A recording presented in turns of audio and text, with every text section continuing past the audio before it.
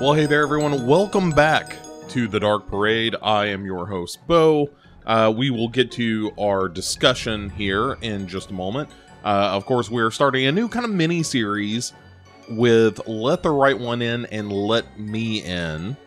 And the fantastic Jerry Cortes, aka Mr. Venom, is joining us for this first conversation about Let the Right One In. As you would expect, he brings a lot of great information to the discussion. He's read the book, which is something that I haven't done because I haven't learned to read yet, but I'm getting around to it. It's one of the things I'm looking forward to doing over the holidays.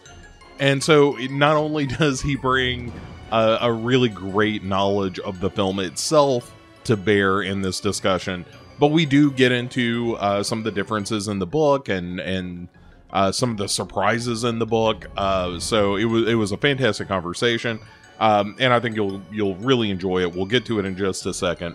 In the meantime, however, worth pointing out, this week is kind of a slow week. I'm just coming back from vacation and playing a little bit of catch up on some guest spots that I will be doing in the near future. So bear with me. It's going to be a little bit of a thin week around the Dark Parade, but starting middle of the month, the floodgates are probably going to open back up. So just keep cool, everybody. Everybody stay chilly, and we're going to get a bunch more fun stuff coming your way. But I've been watching nothing but William Friedkin films for a discussion I'm going to do with Duncan here in the not too distant future.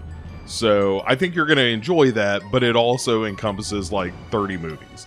Actually about 24, 23, something like that. It's a lot. And I'm almost done with it. So as I said, bear with me, and we'll get to a lot more fun stuff with Dark Parade here in very short order. So enough about all of that. Thanks as always for listening. Welcome to the Dark Parade.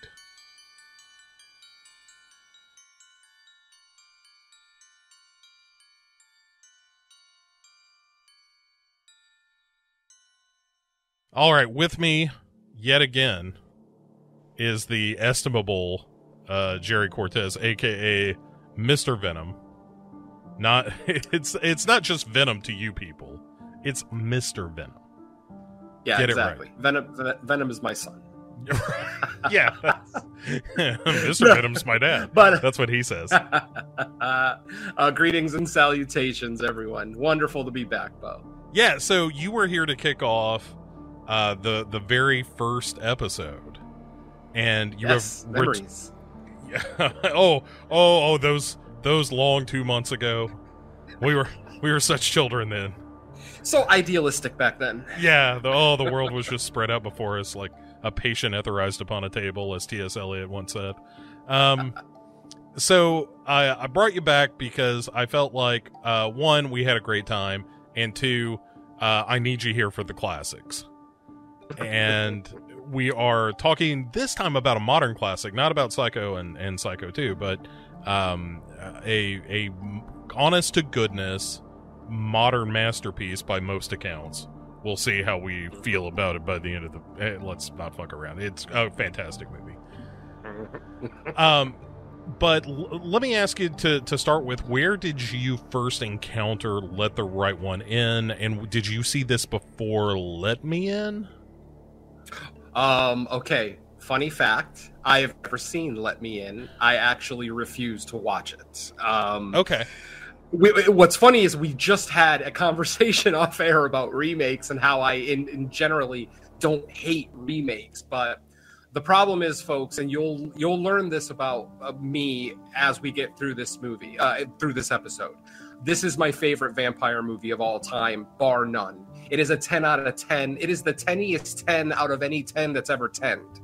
I adore this movie. Yeah. And there are many, many different reasons, both on the surface and below, for why I love this movie. I have also read the novel, so I'm kind of more... a lot of the stuff that's left out of the movie that's kind of implied, I remember reading about it in the book, and the book obviously goes into way more detail on Ellie's backstory and everything else. So, once I saw the movie the first time, and I did see it when it was fairly new, I believe I don't know if it was in 2008, but at the very least, it would have been in 2009. I believe this would have been a video store rental at the time, and I think I rented it for a weekend and watched it like 4 times. This movie struck a chord with me instantly. On first watch, I was ready to say it was my favorite vampire movie ever. By the second watch, it was completely confirmed, and to this day, I still just absolutely adore this film. So yeah, folks, get ready for the next 90 minutes of a love fest here. All right. I'm glad that you've read the book because I never have. And much to my chagrin, I haven't. But it's something that I do want to discuss because I know things about the novel, even though I've never read it. And we'll definitely dive into that. So let's kind of jump into the story here. And especially because you have this background with the book, don't be afraid to stop me at any point to say, no. Like, here is a difference with the book that the movie does better, doesn't do as well, or just leaves out entirely. Because I'm actually interested in that. I know, like I said, I know enough about the book to, when I watch Let Me In, there are things that references. It references some aspects of the novel that Let the Right One In does not. And I would say Let Me In feels like it is unnecessary in some ways, but it is beautifully acted, and it does change a few minor things enough that I feel like it justifies its existence. It's not just like, hey, stupid Americans will never read subtitles. There is definitely an element of like, oh no, this is actually exploring some ideas in the book and the original movie in a slightly different way, so that it's not just a shot-for-shot kind of remake, even though at times it is that too, because Matt Reeves, I think, is a pretty good filmmaker and kind of understands like, okay, well, let's not screw with perfection on some of this, but also because it is set in the United States during the Reagan years, it sort of deals with the idea of external evil and the way that America saw itself during that time. Anyway, I'm not going to try to twist your arm to see it, but if you ever do run across it, it's not as good as this by any stretch, but it's very well done. I may give it a shot someday if I have nothing better to do. I'm also not the biggest Chloe Grace Moretz fan, so that kind of also held me back a little bit. Not to say that she's not a good actress or whatever. I'm just not a big fan of her. I don't know. I guess her film projects, a lot of them just kind of turned me off. And my wife absolutely hates her. So we kind of have a no Chloe Grace Moretz policy here in the house. I'm not going to argue that point, but here in this household, sir, we are a very pro Richard Jenkins and Elias Koteas household. And both of them are sublime in it. Richard Jenkins in particular is quite good. Anyway. So you'll hear more about that when I talk about Let Me In a later episode. But yeah, the movie is obviously somewhat of a coming-of-age story, featuring Oscar, who is a 12-year-old kid, very small kid, very frail kid, and we sort of meet this character when he's stabbing a tree. And you know, that is later recontextualized somewhat, but I mean, it's pretty clear from jump that Oscar is not a wholly good kid. I mean, that's not to say he's bad, he's just troubled. And I think that's obvious from jump. Well, what's funny is that I see a lot of myself in Oscar, in that I was also bullied when I was younger. You know, I was a fat kid that wore glasses, and, you know, so basically I'm the target for all bullies, especially in junior high school. Around the same age that Oscar is in this film. And what's funny is that I absolutely relate with Oscar's obsession, his unhealthy obsession with death. I mean, you see his scrapbook that he has with all the different news articles about murders and everything else that has occurred. And he even talks in class. There's that one scene early on where he answers one of the police officers' questions. He obviously has an unhealthy obsession with death. I don't think it necessarily means he wants to kill, but he definitely wants to see harm come to the people who are, basically making his life hell. And that's exactly how I was. Like, I didn't want to take a gun to school and blow away every kid who made fun of me. But at the same time, if a truck ran I probably wouldn't cry too much. So, yeah, I totally relate with Oscar in many ways, but that one specifically. And so moving into his apartment building is Ellie, along with who, when we initially see her, we presume that it's her father, but it's an older man who are moving into the apartment beside Oscar. And pretty quickly we are introduced to Ellie proper when she, sort of comes out to see what's going on with this kid. And their first interaction is really kind of cold. I mean, the whole movie is evocative of cold and isolation, but in particular this moment where, like, she kind of starts off with like, hey, we can't be friends. And he's like, fine, I don't want to be your stupid friend.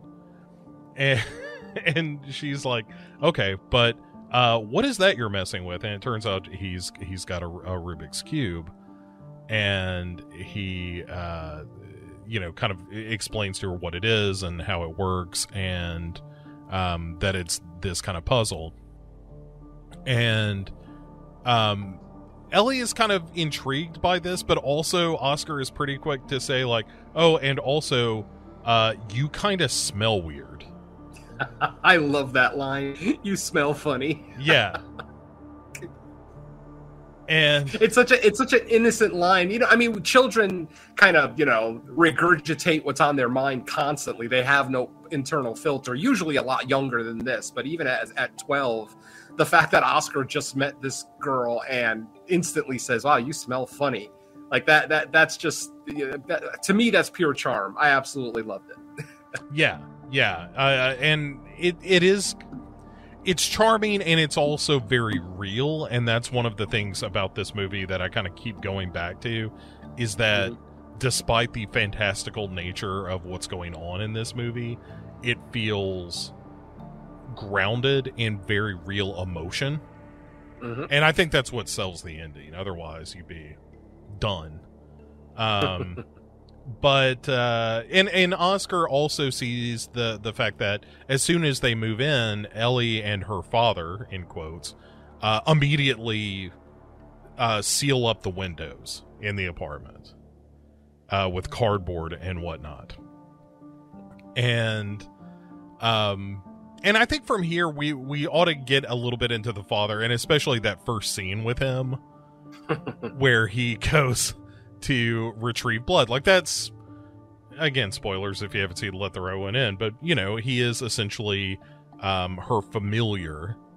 Yep. Although that relationship is very, very complicated. Yes, and the book complicates it even more, actually. Yeah, go ahead. I'm sorry. I was just going to say, in the book, we actually find out more about Haken and his past. It's kind of implied in this movie, but it's not really flat out stated.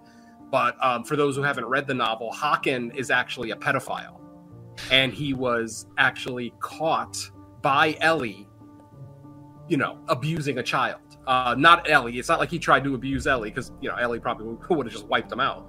But she caught him abusing a child, and she was going to kill him, but she realized that because he's a pedophile and she could probably get him in, immense amounts of legal issues, she basically made the offer to him to be her familiar. Because at the time she had lost her familiar. I believe in the book, because in the book she's 200 years old. She kind of implies in the film that she's been 12 years old for a long time, but in the book they flat out say she's been alive over 200 years, which kind of makes a scene in this movie later on a little bit overly creepy, but we'll get to that. Sure. Yeah. Because you're talking about a 12-year-old girl with the mind of a 200-year-old adult. So, yeah, kind of interesting dichotomy there. But, for whatever it's worth, I mean, at the beginning of their relationship, it's great. And like I said, with the Haken thing, for whatever it's worth, I'm almost glad they didn't include it in the movie, because Haken actually almost becomes a sympathetic character in the film.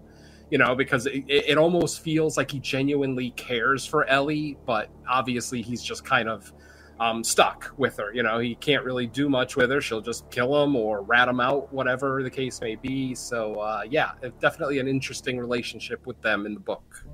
Yeah, and also something that is not drastically, but substantially or substantively different in the remake is they certainly recast that relationship, so that Haken isn't quite as menacing and quite as much of a shitball. He's more pathetic than he is menacing. But at any rate, so this dude Haken is going to fetch her blood. And what he does is he'll, abduct someone to kind of knock him out with gas, and then string him up and, drain them of blood. And at that point, takes the blood home to Ellie, who then doesn't have to go out hunting. But right off the bat, we never see this happen completely successfully, which is one of the things I like. Because he ends up kicking over the jug that's filled with blood and has to go chasing after it. And it leaves the body strung up and whatnot, and basically comes home to Ellie, who gives him a little bit of what for, on account of him screwing up her meal. So now she has to go out and get her own food, which leads to her going to a tunnel where she sees, this dude wandering through, and pretends to be a young girl in need, just left out in the cold.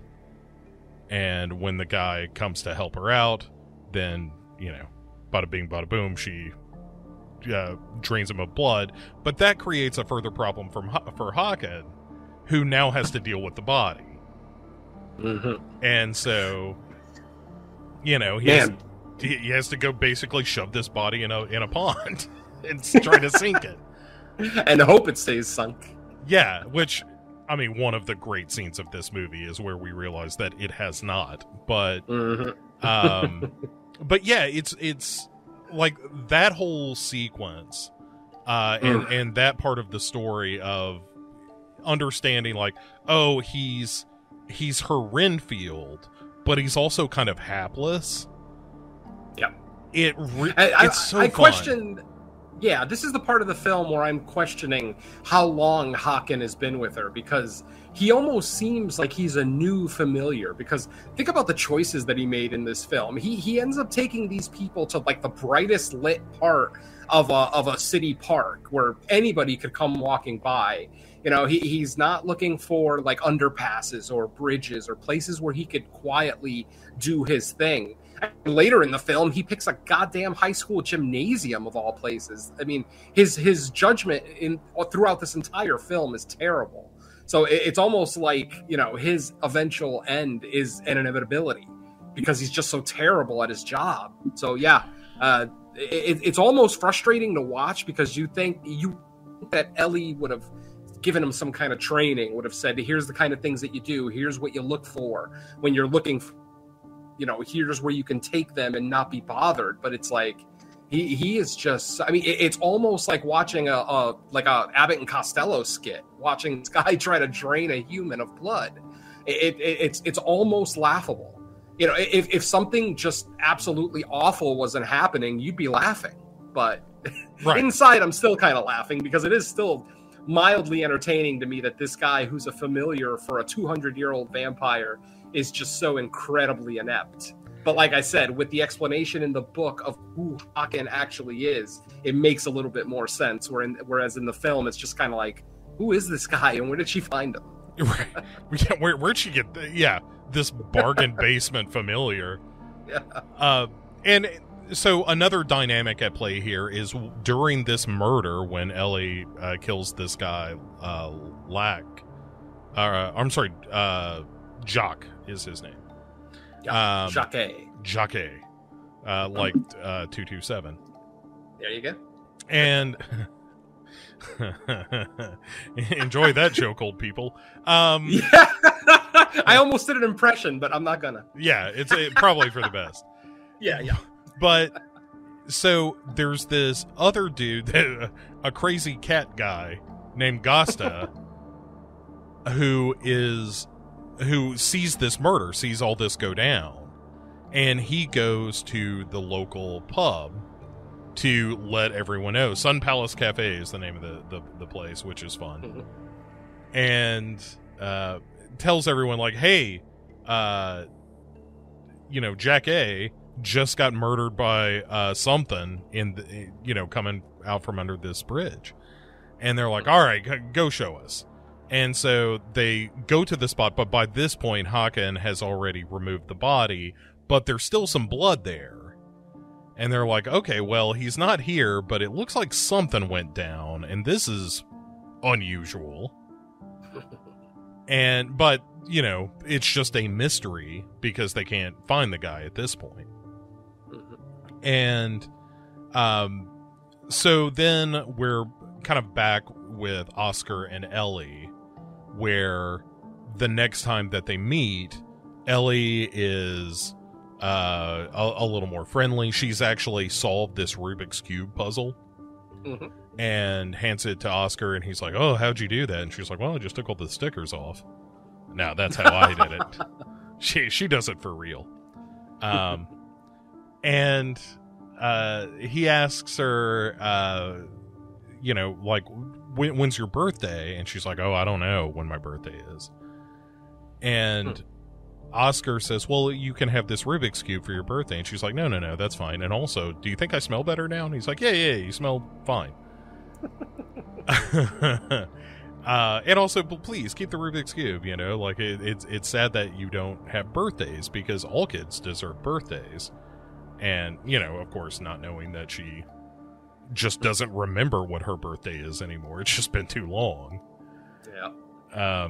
But then we get into Oscar and his school life, which is awful to say the least. Yeah. One of the reasons that I really, really adore this movie is I am not a fan of scenes of bullying. I already made the comment earlier that I was bullied as a child. And when I watch bullying in film, they just become frustrating. Especially when directors will start piling onto a character where multiple people are bullying them. They're getting bullied at home. They're getting bullied at school. It's like, okay, I get the point. You don't have to pile on. This movie, though, like, I'm not frustrated. I'm frustrated in a different kind of way, just because, Oscar's outnumbered. He can't really defend himself, and when he finally does, he gets in trouble for it. But it's, oh man, it's just one of those things where, I lost my original point. Go ahead, Bo. Maybe it'll come back to me. Yeah, well, so what they do is they take this stick and they're whipping him in the legs with this kind of reedy branch. And then for good measure, they hit him in the face, which creates a scratch on his face. And when he goes home that night, he tells his mother when she asks him, like, hey, what happened to your face? He's like, oh, I just fell during recess. Mm-hmm. But, okay, I remembered my original point now. The bullying scenes in this movie, though they are still very frustrating, they're not hard for me to watch. I think the biggest part of it is that you can see emotion from both sides, especially with the scene that we're on right now with the stick. The kid who's hitting Oscar with the stick actually breaks down in tears after a while. So you can tell that his heart's not in it. You can tell that the tall kid's the one who actually puts the scar on his face. You can kind of tell his heart isn't in it too. So, you've got like basically one bully with a couple of toadies following him around. And when we get to the end of the film, there's a decision that Ellie makes about who to spare that I actually really, really like, but we'll get to that in a bit. Yeah. And we also, one thing that the movie does a great job with is providing a little bit of insight into the behavior of this bully, where you understand at a certain point in the film that he is the way he is because that's what he knows. Mm-hmm. And that is a very nuanced way to deal with the subject of bullying. That, yeah, I mean, it's totally fine to hate this kid, but you also have that element of sympathy for him of like, oh, well, you never stood a chance. You were, you grew up, you were born in it. And so, yeah, after he tells his mom, basically lies to her and says, hey, it was all just an accident at recess. When he sees Ellie later, though, and she says, hey, what happened to your face? He tells her the truth. He says, oh, there are these kids at school. And that's where she gives him some, pretty solid vampire advice, which is when they do that again, you have to fight back. You have to hit them back, and you have to do it harder than you dare, is how she puts it. Yep. And if you do that enough, they're going to stop. And if they don't, she says, I'll help you. Which, again, knowing where this all goes, is a horrifying promise that she makes to him. But for Oscar, this is manna from heaven. He's got somebody who actually he can trust, who's his age, presumably, that he can trust and be honest with, and who doesn't think that he's weak for not being able to defend himself, but is willing to say, I will help you defend yourself if it comes to that. She is his angel of light. Yes, that's right.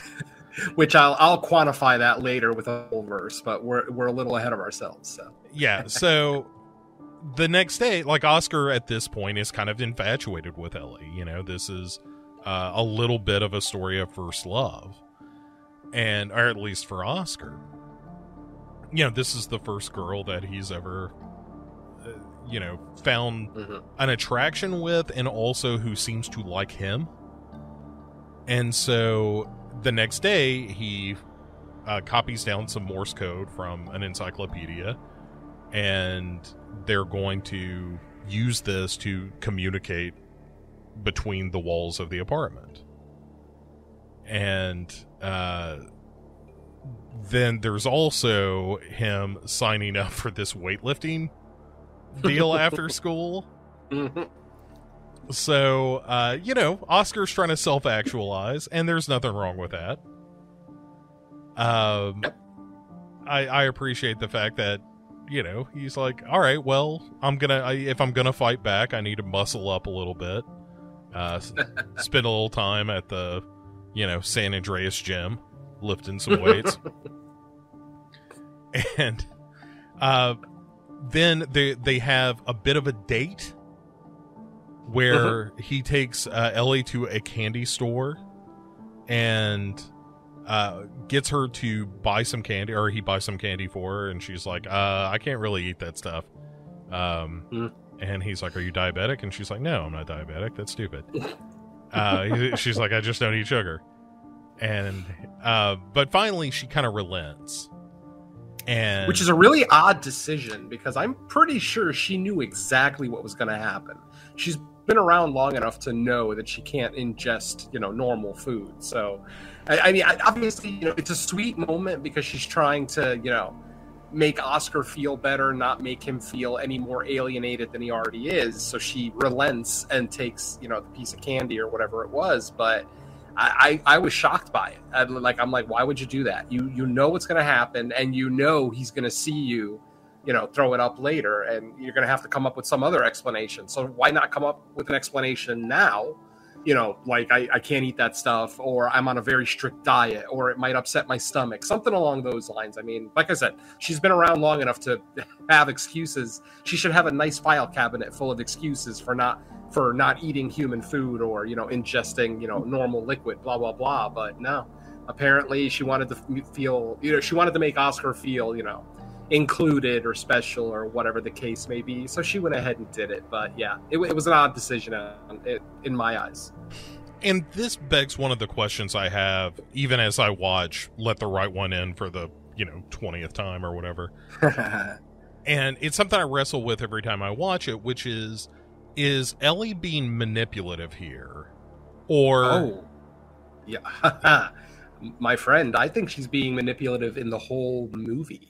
Okay, so that is one possibility. The other possibility that I entertain is that she truly is 12 forever. That even though she has a lot more world experience, she still has the reasoning and the developmental age of at the point where she was attacked. Mm-hmm. And so even though on a rational level she knows, like, hey, if I eat this, I'm going to get sick. But that 12-year-old part of her takes over, and it's like, well, maybe not. Maybe I'm better. Maybe I'm different now. And, that's a possibility. I'm open to that. Or it's a little of column A, little of column B. That's the other thing that I think you can take away from this movie, is that both things can be true, where she is both manipulating Oscar and genuinely has feelings for him the way that a 12-year-old would for another 12-year-old. Potentially, yeah. There's so many red flags in this movie that kind of speak to the other possibility that over the years, I mean, I'm very open to people looking at this as a romance. Over the years, my views on it have changed, where I still look at it as a one-sided romance, but not a true romance where these two kids are falling in love with each other or anything. There's multiple things coming up that kind of point to Ellie maybe being a wolf in sheep's clothing. Okay, we'll get to this, because it's like I said, it's something I wrestle with every time I watch it, which is, what are her true motivations? And it's one of the great things about the movie is that it's not. At no point does she twirl a mustache and say, "Ha, soon the child will be mine." It's there's a lot of subtlety and nuance in her behavior that I really like. But yeah, so she eats this candy and then immediately just chucks this Toblerone up around the corner of the candy store. And when Oscar goes to find her, he hugs her because she said that she couldn't eat it. He made her, and then she's sick. And this is the first point where Ellie says to him, "Would you still like me if I wasn't a girl?" And he's like, "Yeah, I guess. What? That's stupid. You're clearly a girl." And she's like, "Oh, yeah, I am." Wink, wink. But he says, "I guess so," is his response. Mm-hmm. And he just doesn't understand what she's asking. Like, he just has no concept yet of... Yeah. Because the question really means two things. It's both gender and species in a lot of ways. Right. This is an example where the book is a lot more open about it. I'll wait to kind of explain this part of the book until we get to the reveal that's kind of coming up as far as like Ellie's gender. But the book was definitely much, and even Ellie as a character was much more open to Oscar about it. Like, she was very blunt, as opposed to where she's being a little coy in the film. But ultimately, the same man who wrote the novel wrote this screenplay. So, it would be weird for me to have issues with differences between the film and the novel, since they were both written by the same person. So obviously these are just creative choices that were either left out of the film for one reason or another, or, accentuated in the film for one reason or another. Yeah, and this is one of the things that they just kind of glossed over, which really adds a huge dimension to Ellie and, her motivations and all of it. But we'll get to that in a bit. Yeah. So, meanwhile, our old pal Hakan is starting to get a little bit jealous of all this, and essentially tells Ellie, "You need to stop seeing this kid." But obviously, she is not gonna, and so once more, Hakan is off to get some blood for Ellie, and he ends up. This is where he gets the kid alone in the weightlifting room at the school, and knocks him out, ties him up, strings him up, is ready to kill him and drain his blood, when some of this kid's friends show back up and start banging on the window, yelling for their friend who they're waiting for. And then they start banging on the window, and then they come around to the door, and they're banging on the door, and now they're trying to force their way in. And Hakan knows that he is just good old-fashioned fucked at this point. So he has a bit of a plan B, which is that he can pour acid on himself so that he can't be identified. More for Ellie's protection than his own. Yes. For sure. Yeah, because in theory, this could kill him. It just doesn't. Because he's just hapless. He can't do nothing right, including kill himself with acid. Oh, poor guy. Well, he spilled more than half the jar before he even got a chance to do it. I mean, yeah, his ineptitude is just epic. Yeah, it's a real something. And so Ellie finds out that he's been taken to the hospital. And so she goes to the hospital to ask for her father. And the lady behind the desk is like, he's up on the 7th floor. And Ellie's like, gotcha, 7th floor. See you later. And so she takes off. And the nurse sees that Ellie doesn't have any shoes on. And is also like, this is Sweden, so it's constantly dark and cold. and she goes to basically offer some help to this girl, and one of my favorite shots of the movie is certainly this one, where you see the nurse in the foreground looking around for this poor little girl, and out of focus in the background is Ellie scrambling up the wall of the hospital. And it's really eerie. It's the first time you really see her being completely inhuman. Oh, it's gorgeously shot. It's an amazing shot. I mean, I would not argue with anyone saying that's their favorite shot in the movie. It is just absolutely stunning, especially when if you don't notice her right away when the nurse comes out. Like, my wife didn't notice her up there. I knew I saw the little black spot on the wall, and I'm like, that doesn't look right. But my wife didn't notice it, and then as soon as the nurse goes back in and Ellie continues her climb, my wife let out an audible gasp. That was great. Yeah, it's terrific. And so she makes her way up to Hakan's window, and she asks to come in. Hence the title of the movie. And he can't let her in because he has burned out his vocal cords. I actually thought he didn't let her in because of what she might do in that hospital. Like, because you can see when she asks to come in, he instantly refuses. Like, obviously not verbally, but like he's shaking his hands, back and forth, saying, no, I'll come out there. I think he was protecting the people in the hospital from Ellie. Oh, that's interesting. Okay. It's a theory. Yeah. So, I've got a question about this later, too, because it came up on our Let Me In discussion, because it's the same beat in both stories, and I don't totally understand it. So, cool. At any rate, we'll get there in a minute. But yeah, so instead of letting her in, he just leans out the window where she feeds on him. One last sacrifice that he makes for her. One last act of loyalty. Yeah. And then he just falls out of the window to his death. Oh, epic dummy death. Oh, Great. it's one terrific. of the best dummy deaths I think I've ever seen, actually. It's really, really good. Yeah.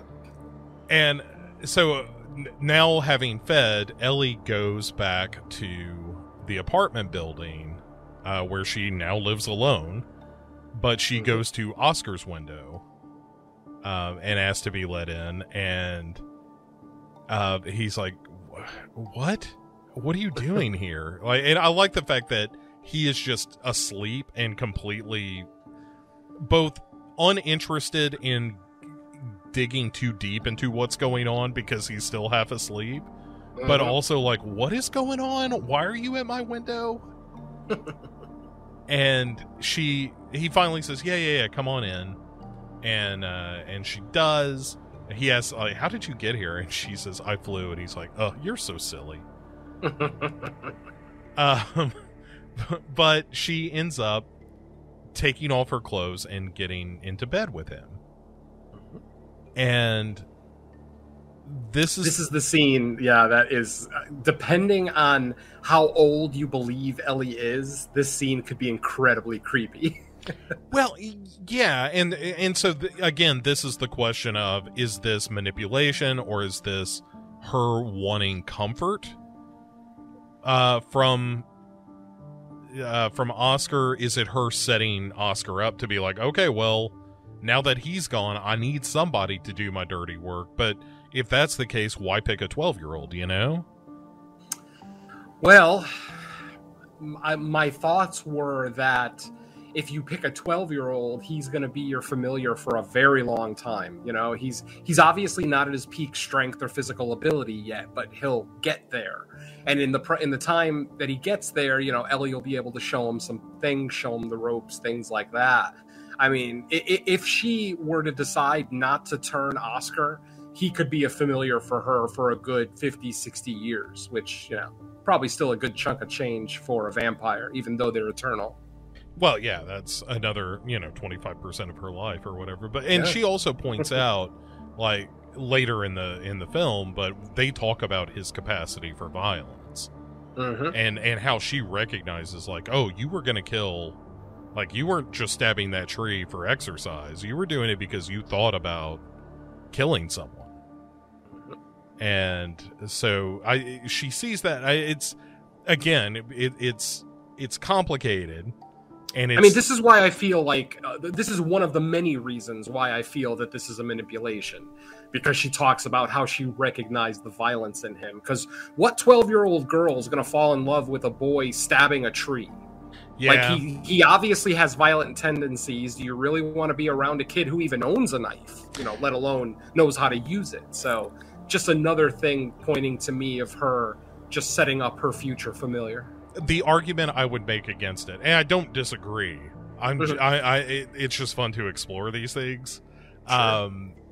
But the other side of that could be that she recognizes a kindred spirit of someone who outwardly is a child, but is possessed of a really adult kind of darkness. Yeah, valid. And so, but I kind of like living in that twilight where her motivations aren't entirely clear, and in the movie they're not. No, exactly. Like I said, there's no point in the movie where as soon as Oscar leaves, she turns to the camera and is like, "Ah, now my pants are in motion." Yeah, I mean, depending on how you take Ellie's motivation, it makes the ending of the film either tragic or joyful. It really changes the context of that ending. But like I said, we'll get to that. Yeah. And I'm kind of the mind that it's sort of both of those things at once. It can be, absolutely. Yeah. Like I said, when I as I'm watching a vampire movie, she is a monster. To me, 100%. I'm not saying that there's no humanity left in there, because she was turned as a 12-year-old. So there's probably going to be a childlike innocence there, regardless of how old she becomes. But I do agree with you that it could be both things. And I honestly, I would like it to be both things. I would love to have a definitive feeling that Ellie loved Oscar, that she actually had genuine feelings for him, and that it's not just setting up her future familiar. That, yes, that's a big part of it, but that she also is looking forward to the years that they're going to share together. So, yes, I would love to believe that, but it's just the more and more and more that I watch this film over the years, the more I'm convinced that Ellie's motivations are nefarious. All right, well, let's keep trudging here, because we're getting into some good shit. All right, so while they're in bed together, he mentions, like, oh my god, you're naked. And she's like, yeah, is that okay? He's like, yeah, totally. So do you want to go steady? And she's like, ugh, all right. What an odd question for a 12-year-old. Like, yeah. We've never, I mean, we've been on one kind of sort of date where you threw up. Do you want to go steady?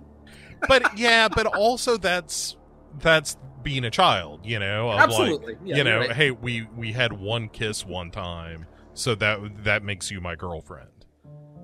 And but for Ellie, she's like, I don't want to make this complicated. And and then she's like, okay, well, what does that mean? Does anything really change? And he's like, well, no, not really. She's like, okay, we're going steady then. And also, you need to understand I'm not a girl. And he's like, yeah, you're silly, Ellie. Exactly. Yeah, this is where Ellie is coy, as opposed to in the book where she just flat out says exactly what she is. We get a long explanation about her past. I don't know how in depth I want to go into it, because honestly, it's some really, really cool stuff that I would want everyone to try to read this novel if you can. If you are a mind to read horror novels, this is a great one. And if you are a fan of this movie and you're a reader, there's no reason not to read this novel. It just adds so much more to the movie, as opposed to some books and movies where you're kind of like, the movie ruined the book, or vice versa, whatever the case may be. No, these two, because they were both written by the same person, they both work well together. Even when, you know, something might be a little bit different or left out, as I said earlier, it all just flows beautifully. So whether you're reading the book or watching the film, it's a beautiful story that takes us on a wonderful journey. It's just the journey is a little bit longer and more detailed in the book. So let me tell you what I believe I know of the book, and we'll do this in a broad stroke kind of way. All right. So my understanding of her character in the book is that it is very clear she was male at the time she was attacked. And it was the viciousness of the attack that led to the castration. Oh, no. Okay. Let's have a little history lesson, shall we? Please. Back in the 16 and 1700s, sopranos were very sought after, especially children. Children who could sing at the soprano register were very sought after in concert halls and by royalty and things like that. There was a practice called the practice of castration to make these young boys continue to be sopranos after they hit puberty. Obviously, once they're castrated, they can't hit puberty, and that's the point. And they are called castrati. If anyone's ever heard the term castrati, that's what that is. It is a person who has had their genitals removed so that they could still sing as a soprano. The vampire who actually turned Ellie was one of those English aristocrats. We never find out his name. We only know him as the man in the wig. The man in the wig had a actual business where he would find these young boys who were wonderful sopranos, and he would forcefully castrate them and then sell them to other aristocrats and, you know, owners of concert halls and things like that. And they were basically slaves. They basically had to sing for a living. They were never allowed to leave the theater or the mansion, wherever it is they were held. Ellie was born Elias. Her real name is Elias, and she was one of these sopranos. She had a beautiful, beautiful singing voice. When she was 12, her owner, her maybe not owner, but her guardian, I guess would be the best term, decided to, castrate her to keep her a soprano. after castrating her, she raged against her master, the man in the wig, and eventually attacking him, not knowing that he was actually a vampire. So it was the same man that castrated Elias that also turned him into a vampire. So yeah, and then Elias decided to change his name to Ellie and live life as a girl because he would forever have a girl's voice. So there you go. Ellie is a castrati. All right. Okay. That is fascinating. I really like that. So, okay. So Ellie then ends up leaving before Oscar wakes up. And when he wakes up the next morning, there is it's actually a line from Romeo and Juliet to I have to flee to live, to stay is to die, to linger is death. To flee is life, to linger is death. Yeah. Just another seed of manipulation in my eyes. She's planting the seed of Oscar becoming more of a nomad than a homebody. And especially with him having kind of the troubles that he has with his parents. Both of his parents they're separated. I'm not sure if they're divorced, but at the very least they're separated. They live apart. And I think that separation and that lack of a true home, because it seems like Oscar shares his time equally at his father's house and his mother's house. The majority of the film, he's living with his mother. We do get to see one scene with Oscar and his dad, and which turns into kind of like a couple of homosexual guys getting blackout drunk, which kind of shows the home life that Oscar is kind of dealing with. His mother does seem like she's a little bit more attentive, but she also flies off the handle really easily. So, like I said, once Ellie sees this, I think she understands that he is a good candidate to run away, to leave home altogether. And I feel like this poem is just another seed in that eventual end. Yeah. And again, I think that is, depending on motivation, I think the action itself, kind of speaks louder than words there, that she is definitely grooming him to, like, whether the motivation is romantic, or at least there's an element of romance, she definitely sees in Oscar, I need someone to replace Haken, and why on earth wouldn't I pick this kid who clearly is enamored with me, and also can get into some shit, like he is, he's got problems. Yeah, I mean, hey, if he keeps working out the way he is, he's going to be a great familiar. Yeah, he's on pace to be like top 5. Yeah, familiar. But yeah, so then we have a confrontation between Oscar and his bullies, which has been sort of building up. And this is where Oscar, takes this stick when they're on, this field trip out at the pond or whatever.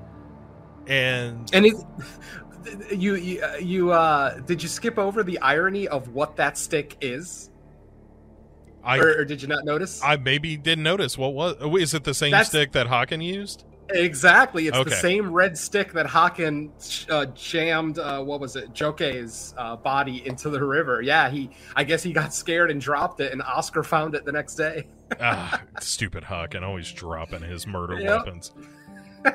That's really good, though. I don't know if I'd noticed that before, but that makes a whole lot of sense. So he takes this stick, and when they start to harass Oscar, he ends up with Connie is the this bully's name, just whacks him in the head with this stick, and it's a great moment with the delayed reaction of this kid of like getting hit in the head and then like registering like, holy shit, this kid just whacked me in the skull really good. And while this is going down on one side of the pond, on the other side of the pond, a couple of the young girls who have been sent to pee behind some trees have been terrified because they find a body frozen in the ice, which of course is Jake. And so then we get another one of my favorite shots of the movie where the police are cut this body free and just use essentially a tow truck to lift it in a big circle of ice out of the water with this guy frozen in it. And it's real good. Oh, it's great. So meanwhile, let us not, though, before we move on, let us not gloss over how satisfying and cathartic that head smack was. When he hits Connie in the head with that stick, I shouldn't wish violence on anyone. I know this, but again, I've already talked about my past multiple times.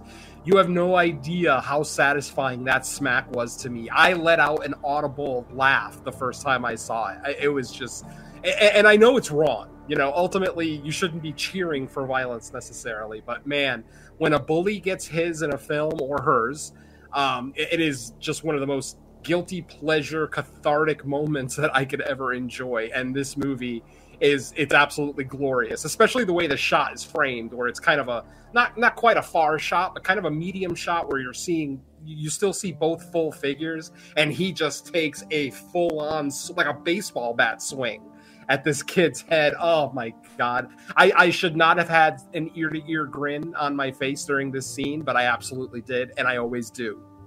I mean, it's always fun to see a bully get theirs, and he takes a crack to the noggin that, like you said, it's super satisfying.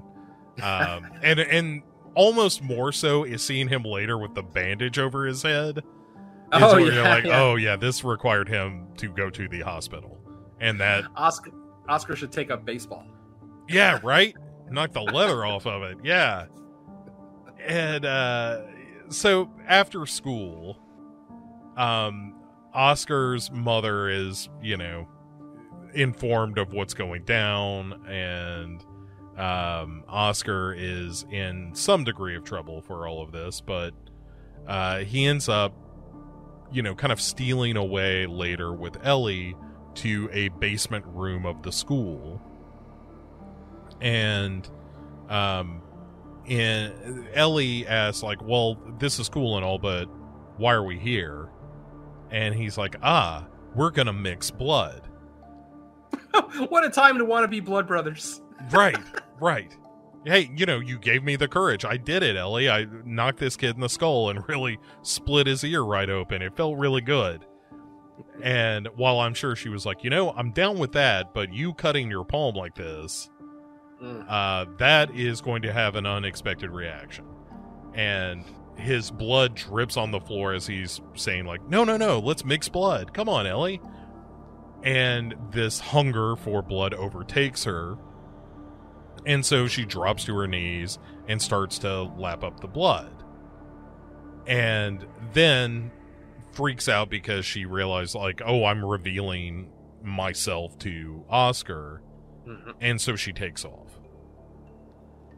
And so not before kind of changing her look too. Did you see how she looked older for that one shot? Yeah. And then after she had a little bit of the blood, she went back to her normal Ellie look. I absolutely love that shot. And she does it multiple times in the movie. It's just, you're not really looking for it. But there's at least 2, maybe 3 times in the movie where she shows herself as slightly older. I don't know what that's representing, if she's not actually 12 and she's just pretending, or, ultimately I can't wrap my head around it, but for whatever it's worth, from a cinematic standpoint, I love it. I love those shots. It's sort of, I think, when she is at her most monstrous. Yes. And when she's drinking blood. Yep. Yeah. And let's meanwhile catch up with the good people of the Sun Palace Cafe. And Locke, who is Jacques' drinking buddy, hears that, they found this body in the ice. So he and his girlfriend, Virginia, go to Crazy Cat Guy Gasta's place to try to convince him to tell the police what he saw. Because he witnessed this murder. And then it just becomes this weird conversation about, like, Virginia being like, why are you so obsessed with this? And he's like, well, because you're cold, and at least with Jake, I could get along, and, you know, we were buddies, and you're just, you know, this frigid ice queen. Yeah. Wow. And so she gets pissed at him and storms out. And so Lack is following her, chasing after her because, you know, she's walking out on him. And there's a terrific shot of her storming ahead of him, and then out of the trees comes Ellie, just descending on her. And Ellie gets in some bites, some blood suction, but Lack is able to kick her off before Virginia dies. And so, you know, Ellie scrambles off. Lack takes Virginia home, and the next day, immediately, she realizes that, oh, the sun is fucking with me. Mm-hmm. And so she has to, you know, she begins to suspect at this point something is not quite right. And so she goes back to Ghosta's apartment looking for Lack, and instead is attacked by all of Ghosta's CGI cats. Yeah, the angriest CGI cats and sleepwalkers. Yeah. Nobody killed with a corn cob in this movie. No. Unlike Sleepwalkers. If you've never seen Sleepwalkers, you should see it just for a guy getting killed with some corn on the cob. Absolutely. And maybe only that. Although Alice Krieg is, as always, great. She's great. But anyway, after getting viciously attacked by all these cats, Virginia gets away and then goes to the hospital, or is taken to the hospital. And she understands, like, oh, when that girl bit me, something happened. Yeah. And she basically tells like, I don't want to live. Like, something's wrong with me. That girl put something inside me that is rotten. Oh, thank you so much for seeing that. You can't believe how many people I've gotten into disagreements with who say that Virginia didn't know what was going on when she asked the guy to open the window. And I'm like, no, I kind of think she absolutely knew what was going to happen. But yeah, you can't change some people's minds. But thank you for seeing that. Yeah, that seems clear to me, that she's like, oh, this girl did something to me and I know it's bad and I don't need to live like this. Yep.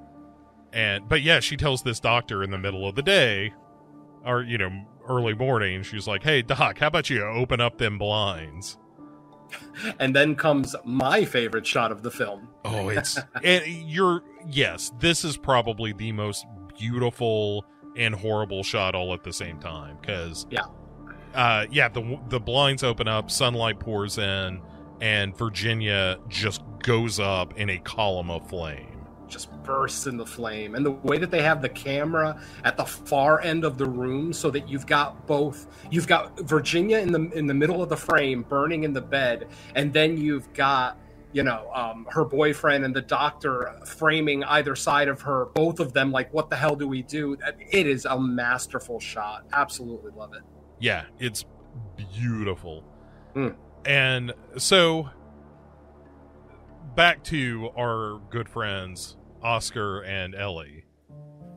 Oscar now has figured out that Ellie is a vampire and goes to her apartment, sees like, oh, you guys have no furniture in here, notes that Ellie smells bad again, and also comes right out and says, are you a vampire? The one and only time the word is spoken in the movie. Yep. And she tells him, she doesn't answer the question directly. She says, I need blood to live. Yeah, she doesn't answer any questions directly in this film. Yeah, that's true. That's true. I'm not a girl. I'm something else. Don't worry about it. Yeah. We'll burn that bridge when we come to it. There you go. So he leaves and kind of gives her like, are you going to try to stop me? Are you going to vampire out on me? And she's like, no, you can leave.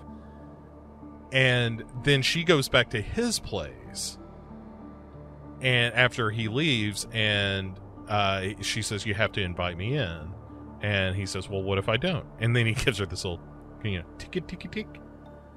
Oh, what an asshole! It's a jerk move. It really is. I mean, that is a jerk-ass move. If you believe, if even an iota of you believes that this girl is a vampire, and she's telling you that she can't come in without permission, to actually invite her in just to quote unquote see what happens, that's a really shitty move to me. I mean, again, he's 12. This is all new to him. I understand that, but man, just even the look on his face, like he almost knew something bad was going to happen. He's got like a wry smile on his face.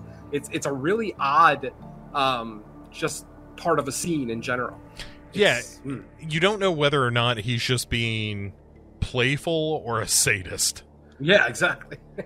And maybe a little bit of both, as I often land on this movie. But yeah, so he doesn't invite her in, and this is where I come to my question in both of these movies. In both this and Let Me In, same thing happens.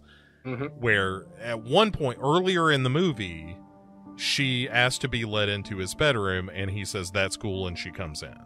So why now does she have to ask this point, or is it every time?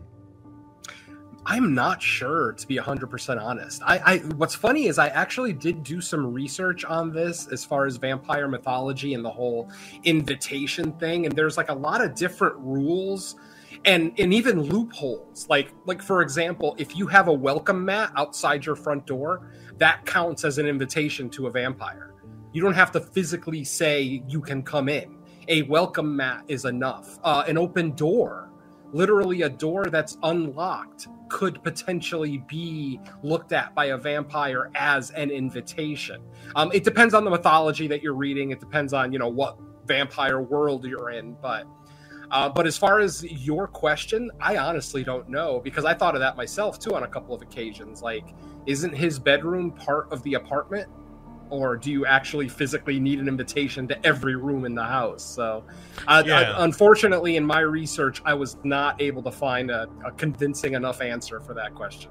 Yeah, and I don't want to be a dick about it and be like, "Oh, plot hole." It's more just like, "Oh, I don't understand," because I trust that this was considered, and there's probably a good, like, Linkfus could probably give me a very satisfying answer. And I wonder if it's not like, oh, well, the bedroom is kind of Oscar's, but the rest of the house is not really his. That's not bad. So, I'm not entirely sure. But I think it's interesting. Anyway, she does come in without the invitation, and this is the scene that you see on all of the box art and that kind of thing, where Ellie starts bleeding from her shoulders and her back and her ears and her eyes and her forehead. It's really a great effect. Oh, it's beautiful. It really is. And when Oscar sees this, though, he very quickly is like, "Oh, no, you can come in. You can come in. I didn't mean that." And they end up hugging again, and Oscar says, like, "Hey, why don't you take a shower and you can take one of my mother's old dresses?" And this is the moment that, launched 1,000 conversations. Where, as she's dressing, Oscar peeks in and sees, in a very quick glimpse in the film, the scars across her genitals. And then, before they can go any further, Oscar's mother comes home, and Ellie, goes out his window across the building and back into her apartment, and they kind of lean out the window and kind of giggle together. Like, they're sharing this secret. They got away with something. yeah, very much so. And the next morning, he finds a note from her asking, "Hey, do you want to meet this evening?" And of course he does. But Lack has traced Ellie to her apartment. Like, he, been asking around about this man and this strange girl that moved into this apartment building, and he gets into her apartment and finds her in the bathtub. Mm-hmm. But obviously all the windows have been covered over, so he can't really see, so he starts to tear down the cardboard covering the window. And what he doesn't realize is that Oscar was in the apartment as well, waiting for Ellie to wake up. And when he sees what's going on, he screams out no as, Lack uncovers Ellie. And when that happens, when he screams, Ellie wakes up and jumps on Lack and ends up killing him. And she thinks Oscar, but she's like, this means I gotta go. Like, I can't, now that they found me, I have to leave immediately. And so that very night, Oscar sees out his window Ellie getting in a cab. But the next day, Oscar gets a call from this kid, Martin, saying, hey, are you going to be at swimming practice this afternoon? And he's like, well, maybe. Why? And Martin's like, look, no, it's not what you think. I'm just glad that you finally put Connie in his place. And, we're all just very happy that you stood up to Connie. Looking forward to seeing you later today at the pool. And so Oscar, feeling pretty good about himself, does in fact go to the swim practice. And this is all, of course, an elaborate setup where the bullies and the older brother of Connie set fire to a dumpster behind the school. Mm-hmm. And the teacher goes out to investigate. And then Connie and the older brother and the other kids, Andreas, Martin, they all pile into the pool area, and this older brother, Jimmy, orders everybody out of the pool except for Oscar. And there's a moment where I think it's Martin who is like kind of doing an impression of the teacher. Yeah. And making it seem like he's helping Oscar out with his, swimming motions. Yeah. Yeah. And Oscar kind of laughs about it. And it's one of the moments in this movie where he looks the most like defenseless and frail, and also just entirely childlike. Yeah. And I mean, he thinks he made a friend, like an actual real friend. So yeah, I would smile too. But it's just heartbreak. Especially knowing what's coming. You're like, oh, Oscar, you need to get out of that pool and you need to run, kid. But instead what happens is everybody flees the pool except for the bullies and Oscar. Jimmy has, I think it's Oscar's knife, right? It's his knife? No, because Oscar's knife is a one piece and Jimmy's knife was a switchblade. Okay. But he says, like, I'm going to give you a chance. Either I'm gonna push your head underwater. If you can hold your breath for 3 minutes, I'll only scratch your cheek. But if you can't, I'm gonna take out one of your eyes. Jesus. And oh man. And the way he puts it, he says it's an eye for an ear. Yeah, that's true. This is a weird part of the film for me because, obviously we've all seen the news where bullies kind of take it a little too far. I'm questioning, like, was Connie's big brother actually gonna murder Oscar? Like, was that the intention? Was the intention to scare him, or was the intention to actually murder this kid? Because first of all, a big brother finishing his little brother's fights, I mean, that's a bitch move right there to begin with. But at the same time, because of, earlier we spoke about Connie's upbringing and where he comes from. This is his big brother who probably bullied him his entire childhood as well, which is what made Connie what he is now. But my whole thing that I've never really understood about bullies is the satisfaction in belittling someone so much smaller and younger than you. Like, well, how is that satisfying in any way, shape, or form? Like, I've just never understood the bully mentality, and I don't want to, in all honesty. But like I said, I've always just questioned his motivation in this scene. Like I said, is his intention to actually murder Oscar? Because if it is, then you're being just as sloppy as Haken was for the majority of the movie. I mean, you've got, if you started a fire at a school, there's going to be a fire truck there in minutes. So it's like, you're very obviously going to be, if it wasn't for Ellie, you're probably going to get caught anyway. So what is the end game? That was like always my kind of question with this scene. What is his end game? And I'm still on the fence. I don't know, obviously with a bully, you always think, oh, they're just trying to scare people. But then you've got people, like what's his face from It, carving his initials into a fat kid's belly. That goes a little bit beyond just wanting to scare someone. So yeah, I just don't understand necessarily his motivation. Like, was he really going to hold his head under there for 3 minutes? Obviously, we'll never know. It's all up to interpretation at this point. But like I said, just this scene, when I say this scene leaves a bad taste in my mouth, I'm not exaggerating. Like, I can taste the bile coming up from my stomach as soon as I see this kid enter the pool area. And it's just one of those things where if they would have had a little scene outside the school where he went, where he was talking to his little brother saying, okay, we're going to scare him. Okay, blah, blah, blah. I don't know. Maybe I wouldn't have hated him as much and obviously not cared about his eventual end. But yeah, this scene has always kind of left me scratching my head a little bit. Just like I said, just with Connie's brother's motivation. Yeah, and I think you can kind of infer, I think I'm using that right, that Connie is, bullied by Jimmy, who is probably bullied by their father. Or the father, abuses both kids to some degree.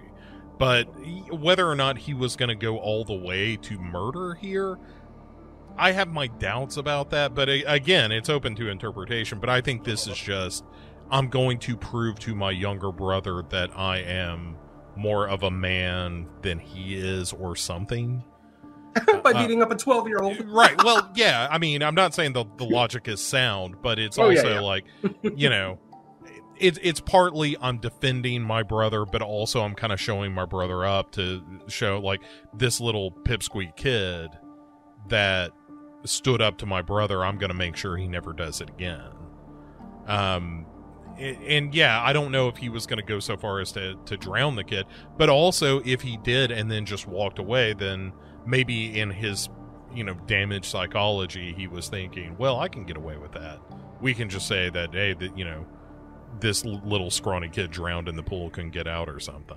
Who knows? But of course, what happens is he shoves Oscar's head underwater after telling him to take a deep breath, and then in comes Ellie. Which the beauty of this moment is that we don't see much of, we see from Oscar's kind of point of view under the water what the effects of Ellie's mayhem above the water is. Exactly. You see a severed arm and a severed head, and I was, the first time, maybe the first couple of times I watched this film, I was a little upset that we did not get to see Ellie's attack. It's one of those things where, I have that guilty pleasure thing where I want to watch bullies get their comeuppance as well. And I remember the first couple of times thinking, man, I would have loved to have seen what she did. But you know what? As the years go by and I watch the film more and more and more, I'm actually glad that they shot it the way they did, because it's almost dreamlike to watch that, because it's almost silent because it's underwater. You're watching Oscar's head being held down and, everything else that's going on. By the way, if you own the Blu-ray, there's a great behind the scenes on this scene specifically where they kind of show all the contraptions that they put together to have the kid's feet kind of skim across the pool and then get pulled up right away. It's actually really cool. It also includes an interview with the director, Thomas Alfredson. But yeah, like I said, over the years, I totally understand now why they did not show that attack. It's just, it makes the scene so beautiful, almost heart-wrenching, honestly. Yeah, and it keeps the focus on Oscar. Yep. You know, as opposed to showing, and you're right, there is part of me that would absolutely love to see this massacre, but I respect so much more the artfulness of seeing only bits and pieces of it and letting your imagination fill in the blanks of all of that. Because ultimately, if they show us the scene, what are we watching? A 12-year-old kill about a half dozen other 12-year-olds. I mean, is that really satisfying? You know, it's questionable. I think I would have found some satisfaction out of it, but like I said, I understand why they didn't now. And then Ellie pulls Oscar out of the pool, and we see that there is one poor kid left sobbing on the side of the pool at the bleachers. Oh, and I love that too, because that's the kid who beat the shit out of Oscar's leg earlier in the film with the stick. He's not the tall one who actually left the mark on his face, but during the pool scene, during the attack, you actually see him kind of not crawl, but like back away, like slowly back away from the situation. And then he just sits on the bleachers and kind of puts his head in his palm. And then when we actually, after the attack is over and we see him still alive on the bleachers, I absolutely love that. Ellie's not concerned with witnesses. She's concerned with punishing the guilty. Yeah. And just like I said, just absolutely as satisfying a scene as a scene can be. Yes, it's very, very good. And that brings us to the epilogue of the film, in which now that Oscar has been saved by Ellie, he is fully on Team Ellie, as we see by them on a train together, him in a seat, her in this, big basket. And you don't initially know what it is until you hear the Morse code tapping from within, and Oscar, does the tap and slide finger back where he essentially taps out the word kiss to her. Morse code. Yeah. And that is the end of Let the Right One In. Yeah, and this is what I've been talking about the whole time, is that this ending is equal parts heartwarming or tragic, depending on how you look at Ellie's motivation. As I've said, it's kind of flip-flopped over the years of me watching it, but I also do like the fact that it could be both. That Ellie could have a legitimate emotional attachment with this kid, even though she has a greater purpose for him. She could still potentially feel something. But like I said, the more I watch the film, the more I feel that it's the latter, that she's just using him to get a new familiar. There are little things like when they have their only kiss in the film, Ellie does not close her eyes, and you could see her staring at Oscar while they're kissing. It's almost like her checking, oh, okay, is this working? Is he buying into it? Okay, good. Like I said, the poem from Romeo and Juliet from earlier, just again planting that seed in Oscar's head that he needs to roam and be free, to actually live a life, as opposed to just staying, where he is in his sedentary life and not doing anything, So, like I said, there's a bunch of little things like that that kind of helped me out. There's also another weird thing about this film too. On one of the evenings when Oscar goes out to meet Ellie, the time is 11:14 p.m. Now, I don't know if there's any correlation to this at all, but what I found was in the Bible, in Corinthians 11, chapter 11, verse 14, reads as this: "For even Satan disguises himself as an angel of light. So it is no surprise that his servants also disguise themselves as servants of righteousness. Their end will correspond to their deeds." It's almost like they're throwing a little sign in there. Because you remember earlier, I called Ellie Oscar's angel of light. Because ultimately, she knows that he has a rough life. He has no friends. He's being bullied. And she is helping him out, both emotionally and physically, helping him find his confidence to be able to defend himself, because he's obviously going to need that later on as her familiar. The thing that kind of worries me about Oscar being her familiar, though, is in the scene when Locke shows up in the apartment. Do you remember Oscar is behind Locke, and just as Locke pulls out his little pocket knife, Oscar pulls out his knife, the knife that he's been carrying the whole movie. But then when he sees Ellie attack him, he drops the knife and never picks it up. We never see the knife again the rest of the movie. So it's almost like Oscar does have a dark side, but it's questionable whether he's going to be able to go that extra step to actually murder someone. So it's still kind of questionable. So, like I said, Ellie, what's that? Yeah. Oh, give him time. Absolutely. He's only 12, for God's sake. Yeah. But I mean, Ellie helping Oscar throughout this movie correlates with that Corinthians 11:14 so much. And like I said, the fact that the clock reads 11:14 p.m. I don't know if it's the first night they meet or if it's just one of the subsequent nights, but yeah, 11:14 p.m. and there's this quote. I mean, what other little things do I have? I already mentioned that Ellie is actually 200 years old. It's mentioned in the book. It's not mentioned in the movie. We already talked about her being a soprano, or he being a soprano and being castrated. Oh, did you notice how brightly lit the night scenes in this film are? Yeah, for sure. Yeah. That was a purposeful choice by Tomas Alfredson because he wanted the audience to have the impression that Ellie and Oscar, because they both have their issues with daytime, Oscar with bullies, Ellie, obviously, she's a vampire, that they can't hide from their troubles. Despite it being nighttime, it's still so brightly lit that it's supposed to imply they can't get away from the darkness that's chasing both of them. Huh. And I hadn't really thought about that until I watched the interview on the Blu-ray with Tomas, and he mentions that. He mentions a couple of really cool things about the movie, too. Did you notice that most of the adults in the movie don't actually look at the children?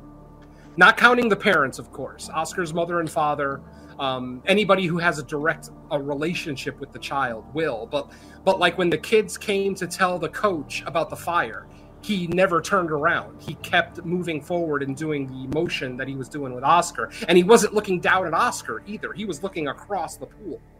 The scene when Håkan gets yelled at by Ellie, he never looks at her. He never turns around to look at her.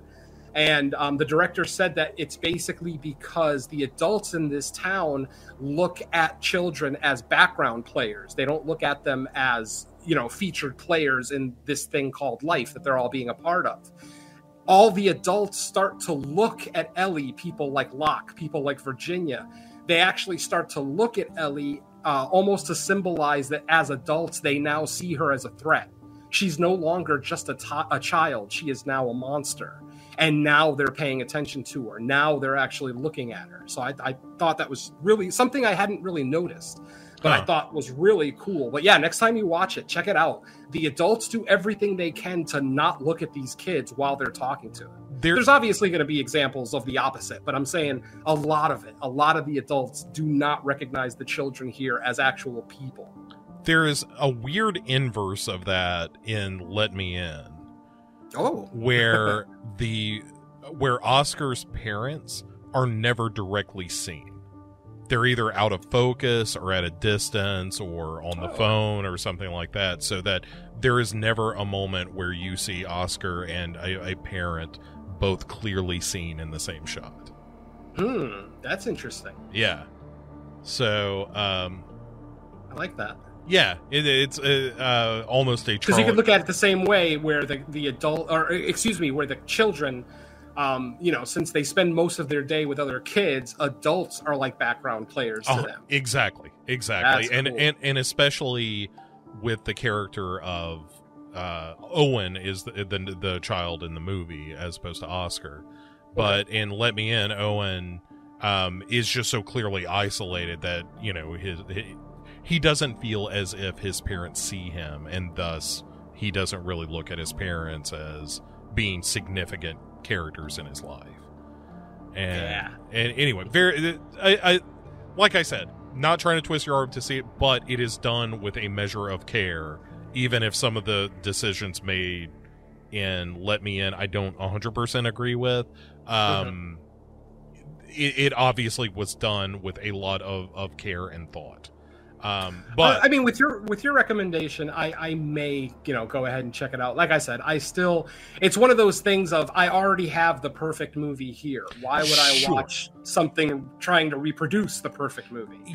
Yes, and it right, and the biggest problem with Let Me In is that Let the Right One In exists.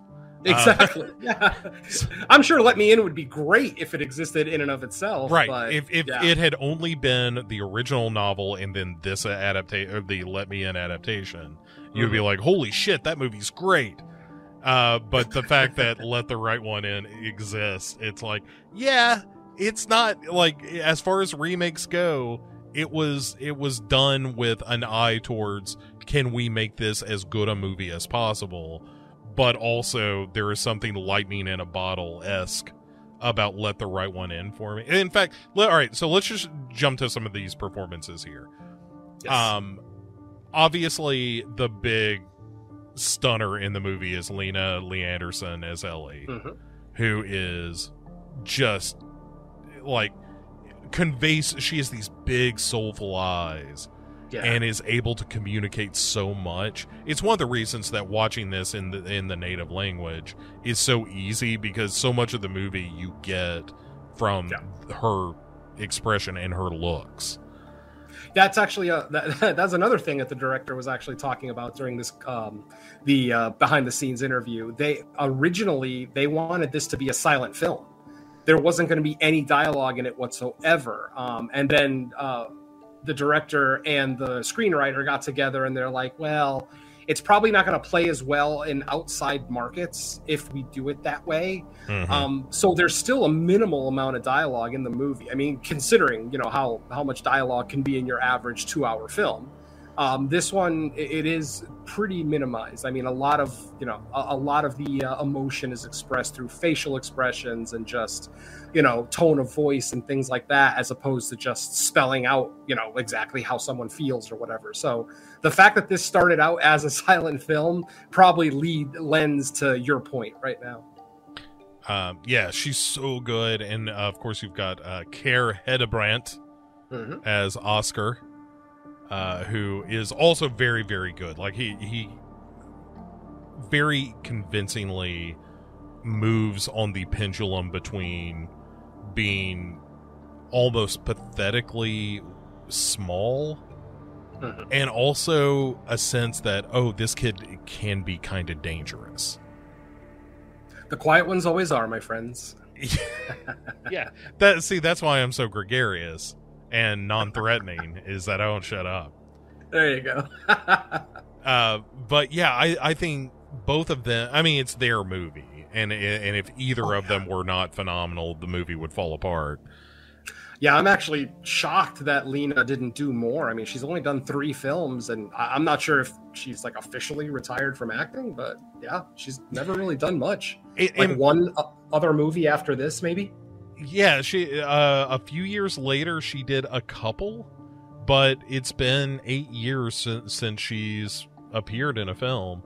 And maybe it was just, hey, like, how do you improve on this? So I'm just gonna take my Let the Right One In money and live on residuals. Yeah, just live a quiet life here in Sweden. But yeah, it's a shame. She's so good. Yeah. And the other shout out I would give is Per Ragnar as Håkon, who is again, it's a fun dichotomy of being very threatening but also completely pathetic in his actions. And it's wonderful. He's the one that really leaves me scratching my head throughout the film. Like I said, if we would have gotten some kind of throwaway line maybe on how long Ellie and Håkon have been together, it may have made a little bit more sense how she allows him to be this inept. Ultimately, if he brings home the blood, she doesn't care how he does it. But the fact that on multiple occasions he comes home empty-handed, and forcing her to go out and hunt herself, it's like I'm actually surprised she didn't make a more drastic decision earlier in the film. Yeah, for sure. Anybody else you wanna call out? for performances? I mean, honestly, I love everyone's performance in here. If I'm gonna call anybody else out, I would probably say Virginia, played by Ika Nord. Yeah. Even though she's not in the film for very long, she is another one who's able to emote with her facial expressions. Because, like I said, when we see that moment in the hospital, when she asks the doctor to open the blinds, there's a sense of almost peace in her face. Like, she knows what's coming, and she knows that it's all going to end here in a little bit. So, have at it. I don't know, just something. And then even earlier in the film, when she's called ice cold, and she reacts the way any woman would act when they're called ice cold, storming out of there. But yeah, just, even though we don't get very much of her, I genuinely liked both the character and the performance. Yeah, you're right. She is very, very good. All right, well, let's we've talked about some of these themes already, but I'll throw out a couple. Obviously, the idea of bullying being a nurture kind of thing, that it seems to exist, across generations of these kids. I think it's interesting that the movie takes such a subtle approach to it. Yeah, I mean, the bullies are terrible, but there's also those moments where you're like, oh, I understand why this kid's a complete shitball. Exactly. Yeah, they find a way to make the bullies moderately sympathetic here, and I appreciate that, because, ultimately, even though they meet their eventual end, it wasn't something I was looking for. It's not like I ever said, oh, that kid needs to die. No. I mean, obviously, once his older brother shows up and, attempts murder, then, yeah, people got to die at that point. But, I never wished death on any of them necessarily. Bullies are bad, and, they mess up your mental health and your psyche and things like that, your emotional health as well. But, I would never wish death on a bully necessarily, at least not as an adult. I'm sure I did multiple times as a child, but that's a different story. It's still, like I said, once the older brother makes the decision to do what he's going to do, Ellie's hands are tied, ultimately. Oscar's either going to drown or she's going to expose herself. And ultimately, she exposes herself and even leaves someone alive who didn't deserve to die. Not to say that everyone at the pool deserved to die, but I mean, anybody who was taking part in Oscar's drowning is going to meet their end. And, ultimately, I can't fault Ellie for what she did. Oh, for sure. Yeah. Mm-hmm. And as a viewer, it's really satisfying, Oh, again, very cathartic. But, there is certainly this theme of like young love and first love and coming of age. But also because Oscar is bullied and ignored by his parents to a large degree and sidelined by his mother and father, that we see that what you would expect to be a typical like coming of age romance is actually this warped and twisted thing. And if his mother was around or his father was around, then maybe somebody would be like, hey, how about you don't hang out with the creepy weird smelling girl late into the night. If he had well-adjusted parents and, a well-adjusted childhood, he would have had friends of his own. Ultimately, no matter how quiet or lame or, whatever derogatory statement you want to come up with, no matter how much of that you are, there's always other people like you, especially if it's a big enough school. I'm not sure how big Oscar's school was. They never really gave us any kind of idea, but, that pool looked pretty big, so it's probably a good-sized school. But yeah, just the I don't know, man. These You've got me at a loss for words multiple times today, and that doesn't happen unless I'm talking about one of my favorite movies. Yeah, well, I like it because I'm never at a loss for words. And the other big theme of the movie for me, as I was watching, the thing that kept resonating was again this idea of the tragedy of this romance, or at least one-sided though it may be. Whether or not it is ever reciprocated by Ellie, that the last moment of this movie kind of tells you, like, oh, this has all been leading to this point. Mm-hmm. And no matter what direction this relationship between Oscar and Ellie takes, it's going to end badly for Oscar. Honestly, it's probably going to end badly for both of them. Yeah. Ultimately, because Ellie is a vampire in the body of a 12-year-old, she needs a familiar more than any full-grown vampire, because, you know, she's not going to be able to take care of herself. She's not going to be able to get an apartment or, you know, do like the normal things that people do because she's so young. So she, more than most vampires, needs someone. And that makes me want to, like I said, that makes me want to believe that she actually does have feelings for Oscar. Ultimately, if you take this movie at face value and just look at it as a romance coming of age film, that's okay. The movie is still spectacular if you just take it as that. But if you do watch it as much as we have, and you start to see these little clues here and there, start to see little looks that Ellie might give Oscar, you know, depending on the situation, it starts to change our view of it. But ultimately, whatever view of this movie you have, you're not incorrect. You know, this is very subjective. If you look at this as a straight romance coming of age,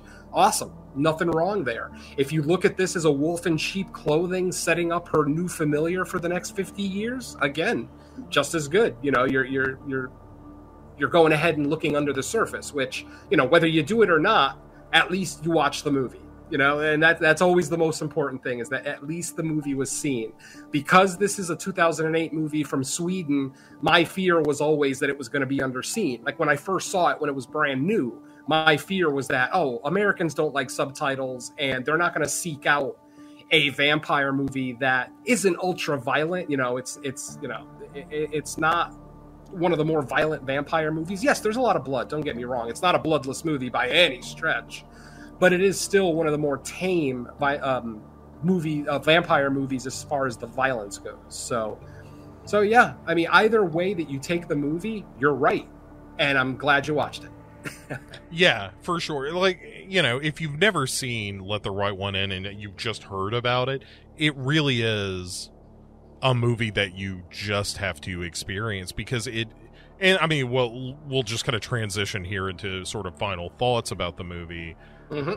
It is, not only is it just brilliantly directed and it looks gorgeous, there is a somber mood to the movie that, you know, it gets in your bones the way that The Cold does, you know, where just right down to your core. And I know, like, everybody's different. There are going to be people who will tell you nothing ever happens in this movie, it's stupid and boring, but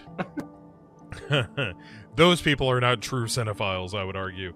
No, this is just one of those movies that captures, like, like, on its surface, it seems like a very straightforward kind of story of a young boy who befriends a vampire, and both of them are able to get what they need from the other, and it's sort of a happy ending where they find one another. Yeah, very symbiotic. Yeah, and if that's what you take away from the movie, then I would entreat you to think about what this relationship looks like when he is 25. And then you start to kind of peel back why this movie is terrifying. And it's not terrifying because Ellie is a monster vampire that's going to come get you at night. It's terrifying because this poor kid is doomed. Oh, absolutely. I mean, ultimately, Ellie can never reciprocate the love that Oscar has for her. She can fake it, you know, but ultimately she has no genitals. So It's not like sex is going to be a thing. So, you know, you're talking about 25-year-old Oscar. My question is, how long until Oscar just gets sick of not being able to be physical with her and just decides, okay, she's just using me? You know, is Oscar going to get taken out even earlier than we think? Not because of his failures as a familiar, but more because he's sick of the situation. I mean, you know, that's always a possibility. Yeah, the future of Oscar and Ellie is just absolutely terrifying. I mean, the trail of bodies that they're probably going to leave all over Europe, and then the constant, you know, especially as Oscar gets older, the constant fear of Ellie wanting to move on or something, or get a better familiar. You know, he may not have seen what happened to Haken, but he knows Haken just disappeared one day.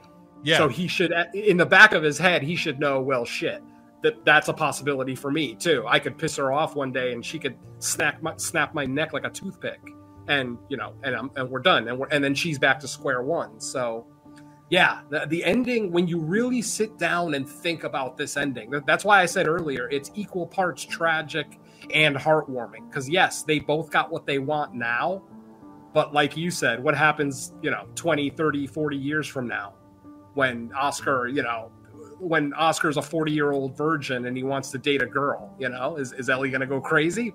There's just so many possibilities for where this could have gone. And mind you, I'm not saying I want a sequel. I never, ever want a sequel to this movie. Please. Right.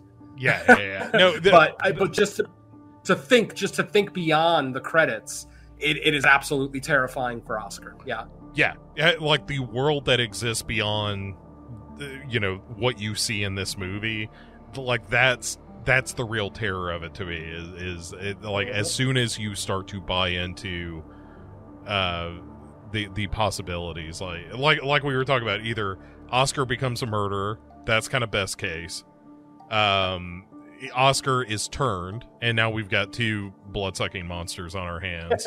Yep. Oscar makes it for a while and then is murdered, which is again maybe best case. Or like Oscar just gets fed up, kills her. That's a possibility. I mean, all of it ends in violence. Yeah, exactly. That's the thing, is that one of the things that this movie is kind of low key about is that violence begets violence begets violence. Like Oscar, he is bullied and therefore, wants to bully, but can't because of his size. When he finally gets the opportunity to whack a kid in the head, he's certainly pleased with himself about it. But the trajectory of all of these decisions is more and more violence and more destruction. Exactly. About the only way that Oscar is going to get away with his life when this whole thing is said and done is if he were to get caught harvesting blood, but he gets caught in a country that doesn't have the death penalty. That would be about the only way, because they're going to blame him for all the murders, all the bodies that get found, missing blood, blah, blah, blah. He's going to get, if he gets caught in the act one day, he's going to get accused of doing all of them. He's going to spend the rest of his life in jail. But ultimately, that's one of the only ways I see Oscar, surviving and growing old in this scenario, is if he gets caught in a country that doesn't have the death penalty. Yeah, the only way out for Oscar truly is 2 seconds after the credits start rolling, he's like, what the fuck am I doing? And just throws the lid off of this casket, lets Ellie burn alive and be like, hey, can you take me back? I need a return ticket home. I need to go home and work some shit out with my parents. Yeah, definitely. As satisfying as that would be to watch, I don't think Oscar would have it in him. Not yet, anyway. No. He's too team Ellie at this point. Anything else you want to say about because especially this being one of your favorites, I do not want to sell you short in any way on properly filleting the film. I mean, ultimately, what can I say about this movie? Brilliant screenplay by John Lundqvist, who also wrote the novel. Beautiful direction by Thomas Alfredson. The score by Johann Soderquist. It's so subtle that you almost don't notice it throughout most of the movie. But a lot of like the kind of overtones of darkness that Bo was talking about earlier comes directly from this score. And I've never noticed the score as much as I did on this last watch. It is a beautiful, it's almost a Jerry Goldsmith type score in that it's very, sweeping melodies and, big crescendos, but not too big, mind you, not like a Lord of the Rings type score. I can't say enough good things about this score. It's so subtle and so beautiful. And then, the cinematography. I hope I pronounced this right. Hoyt van Hoytema is the credited as the cinematographer, and I mean, this movie, there are shots in this film that I would frame and put up on my wall. There are, and yes, I include Burning Virginia in that in that list. That shot is stellar. But I mean, the shot of Ellie going up the building. There's a shot of Ellie sitting on top of the jungle gym there. I think it's the second night that they've met. And then Oscar walks into the frame from the right side. That shot is gorgeous. The way that the camera is kind of panning towards the side of the screen that Oscar's going to come out of, it's just framed so beautifully. And I mean, I've got countless examples of that. There are so many examples of beautiful cinematography in this movie. And then finally, I am a big fan of movies that are edited by their director. I think a director, no one knows more than the director what he wants, what his vision is. So the fact that he's also the editor on this film, I think it's an absolute triumph. And one of the big reasons why it is an absolute triumph is because the director edited this as well. So yeah, wonderful job from Thomas Alfredson. I can't say as much about the rest of his career, unfortunately. He's done some good stuff, but oh my God, he did The Snowman, which was literally one of my lowest rated movies of 2018. I absolutely hated that film. And I was so excited going into it because, it's the director of, my favorite vampire movie. It's got to be at least watchable, right? Nope. Yeah, he ought to take the Lena Lee Anderson approach. You do the big one, you do a couple of other things, just to, flex the muscles a little bit, and then you call it a day. There you go. Yeah. But like I said, as far as the movie, what else can I say? Perfect score, cinematography, acting, editing. The movie is 2 hours long and does not feel 2 hours to me, even though there are a lot of slow scenes. As Bo mentioned, there are a lot of, terrible cinephiles out there who say this film is boring or that very little happens. It's like, come on, a woman bursts into flame in her hospital bed. That alone should satisfy, some gorehound, maybe not gorehounds, but, horror fanatics in general. But yeah, to say that this movie is quote unquote slow, it's a little bit of a misnomer.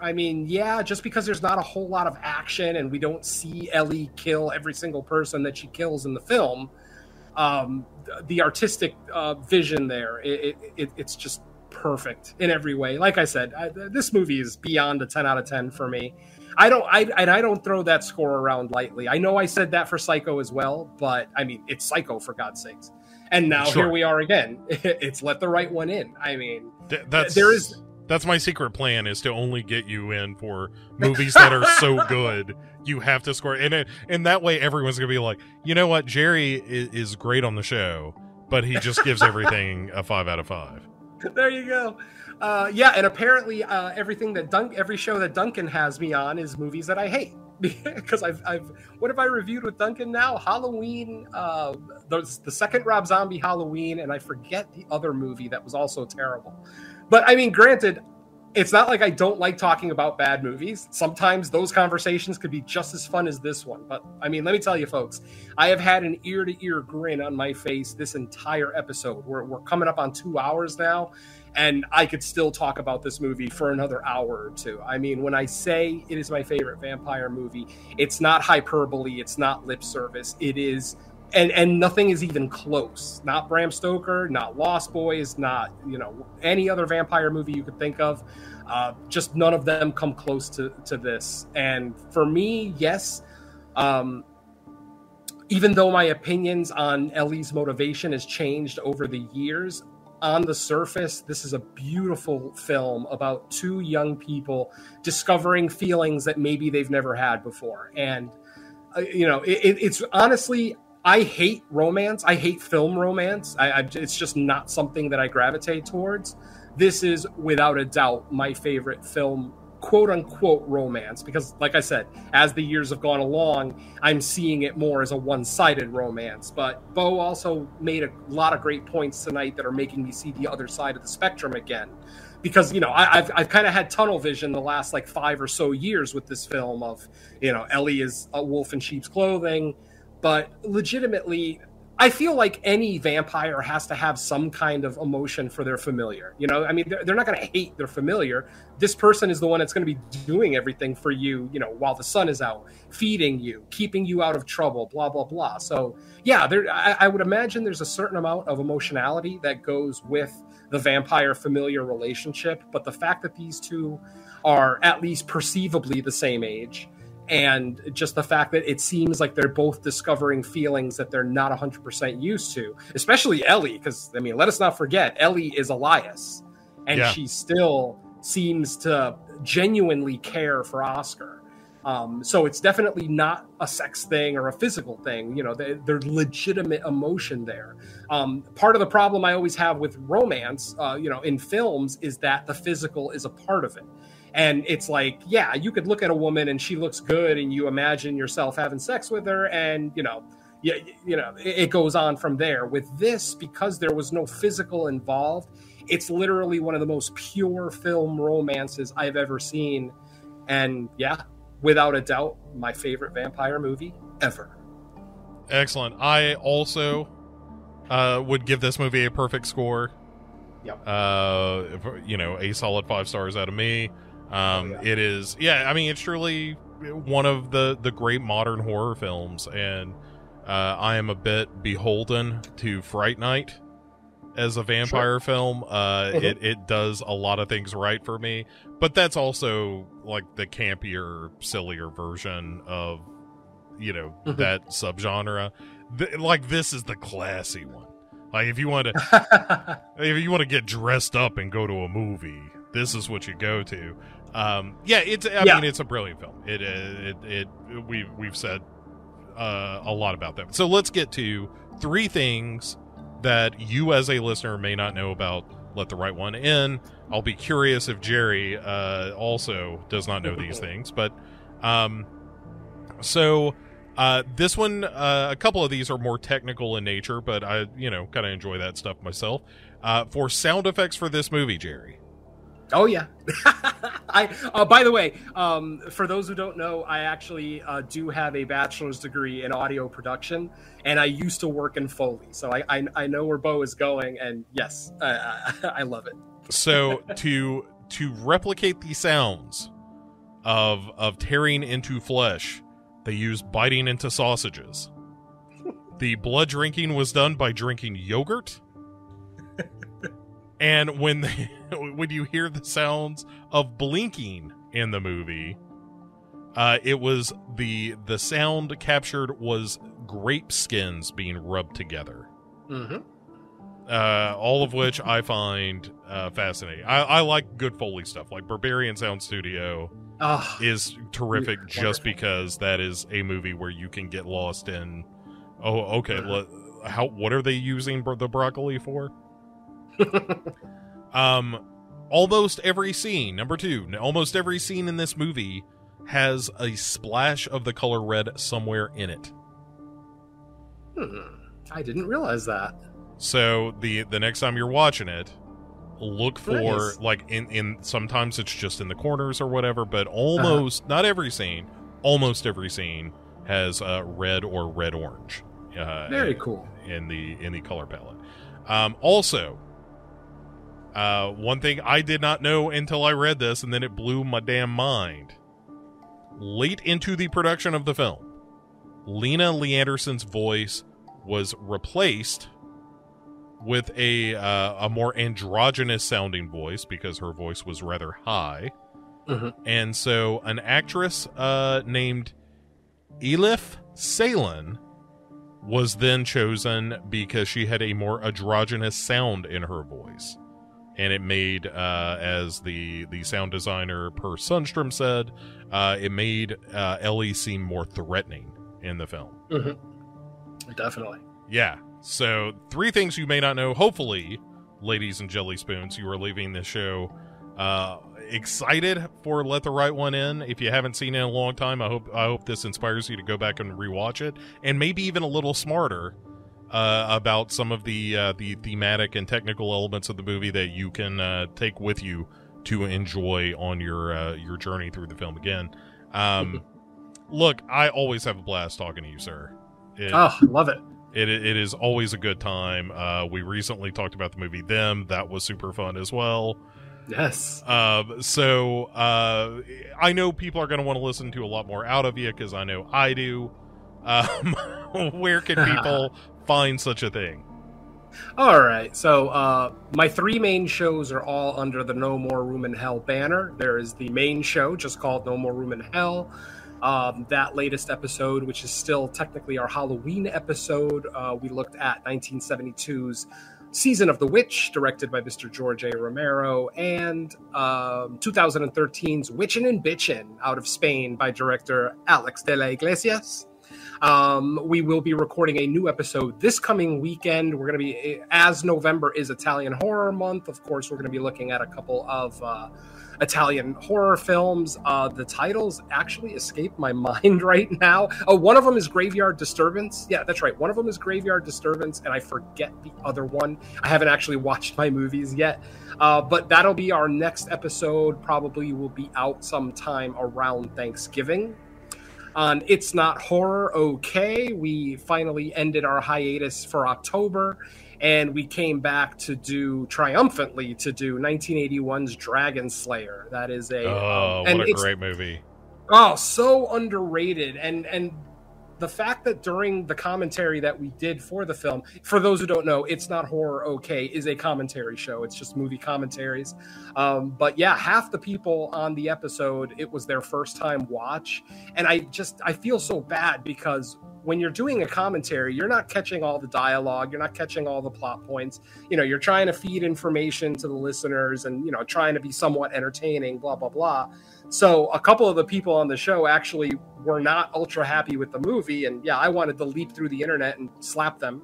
But yeah, Dragon Slayer is an underrated gem. I think it came out right around the same time as Excalibur. And I think Excalibur just kind of buried it, because that film, that was a big Oscar-nominated film, blah, blah, blah, that came out right around the same time.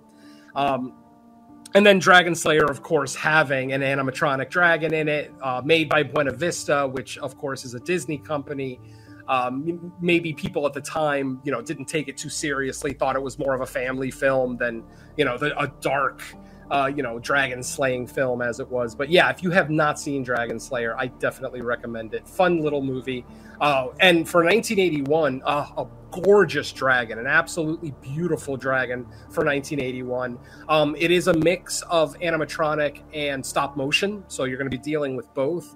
Some of the stop motion, obviously, it's 1981, doesn't look awesome, but I mean, the animatronic stuff just looks beautiful. So yeah, again, check it out if you haven't. What else do I got? In the Mic of Madness is back after a very long hiatus, with Rebecca Reinhardt doing all of her independent film projects that she does in the horror community. We did a tribute to 1981, where we basically came up with 15 categories and just awarded each category to a film from 1981. So, of course, if you know anything about Rebecca and I, we are both Friday the 13th stands. So, obviously Friday the 13th Part 2 is very well represented on that show. But we also talk a lot about a lot of more underrated stuff like Happy Birthday to Me, The Burning. And not that My Bloody Valentine is underrated, but, at least the uncut version is, since a lot of people haven't seen the uncut version. In fact, my favorite kill from 1981 comes from the uncut version of My Bloody Valentine, which, that's a story for another podcast, though. So check that out on In the Mic of Madness. And Underwater Kaiju from Outer Space finally has released a new episode. We actually released it in September, we actually recorded it in September, but we decided not to release it in October because of the glut of all the Halloween and horror podcasts that were going to get released. So we finally released it this week. Underwater Kaiju from Outer Space is, of course, our kaiju, Japanese monster podcast with Jerry Herring from Kill the Cast.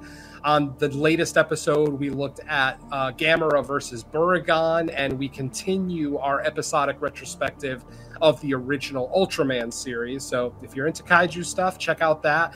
That, unfortunately, is my only podcast that actually appears on the Legion Podcast Network. All my other shows are available on the Dark Discussions Podcast Network or wherever you catch your podcasts. And I think that's it for me. I also have some guest spots here. I did a bite-sized cinema recently. I did a cut to the chase recently. Ultimately, if you put every podcast that's on the Dark Discussions network on a dartboard and you throw a dart at it, it's 50-50 that I'm going to be on that show. So go ahead. That's also a fun drinking game, I find. There you go. Is just like I'm gonna Google a movie and then Dark Discussions, and if Jerry's name is there, I take a shot. There you go. Oh yeah, but fun. Yeah, fun as always, my friend. This was great. I love this. I don't usually record on this particular night of the week, so it's nice to kind of flex my muscles a little bit and just for the first time get to talk about one of my favorite films ever. So yeah, again, thank you so much. Oh man, thank you. All right, well, that's enough of that for now. I'll be right back to close out the show. Thanks, man.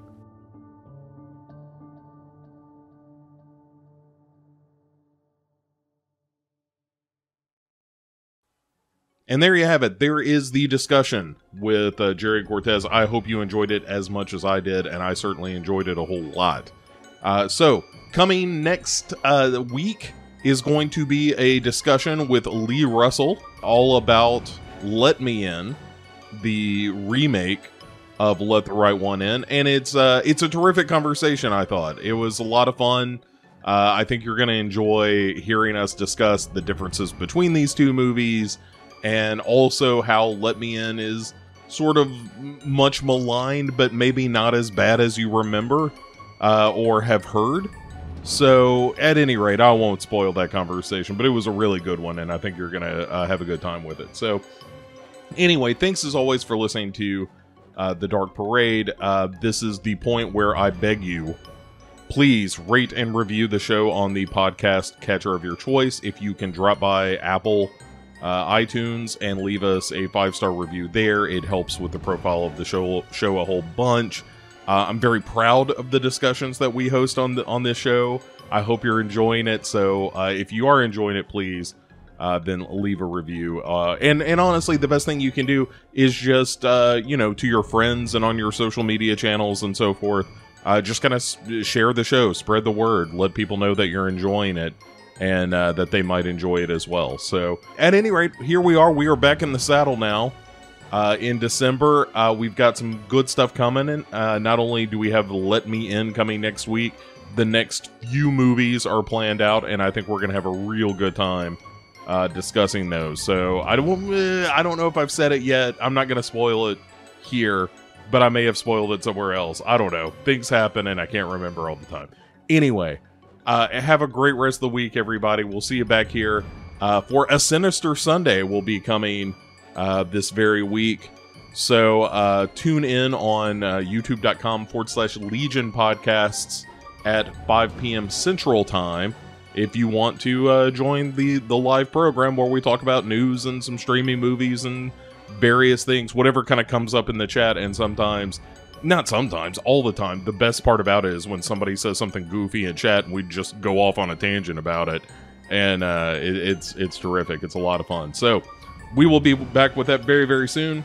That's it for this time. Thanks as always for being part of the Dark Parade. See you later.